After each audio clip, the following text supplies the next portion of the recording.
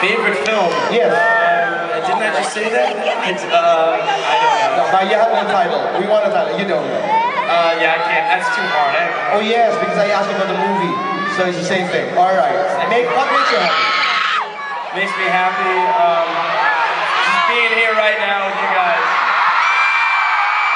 I love it. I love it. Okay, the other job that you would like to have aside from what you have said? Another job? And I'd love to be like an airplane pilot, something like that. Okay. Favorite book? Favorite book would be The Lord of the Rings. You are given a chance to act with another actor. Who would you choose and why?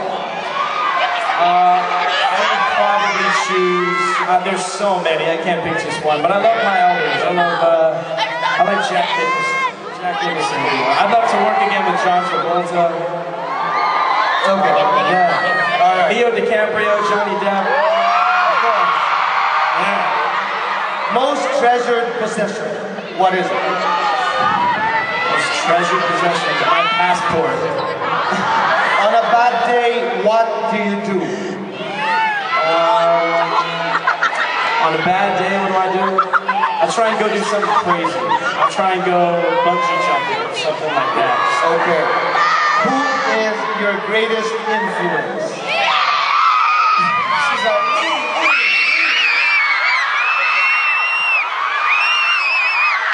my greatest influence is probably, aside from all the directors that I've worked with, obviously Paul Newman or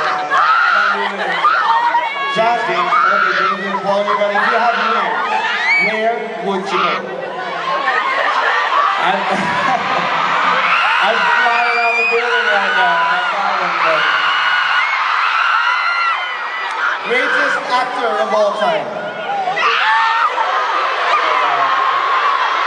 Maybe Paul Newman or Leo DiCaprio.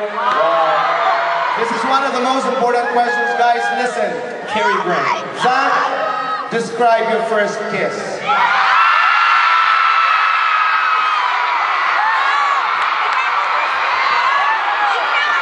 You guys really want to hear?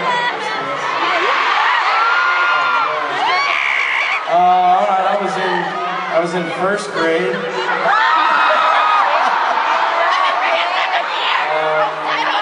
And I think we were playing Spin the Bottle or Truth or Dare.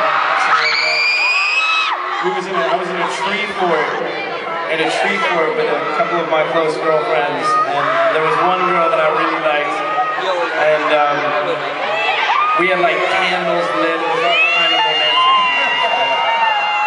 And I think I like spun the bottle perfectly to point. And we kissed, and it was awesome. It was like, Okay. Guys, you have to listen to this because we have to do this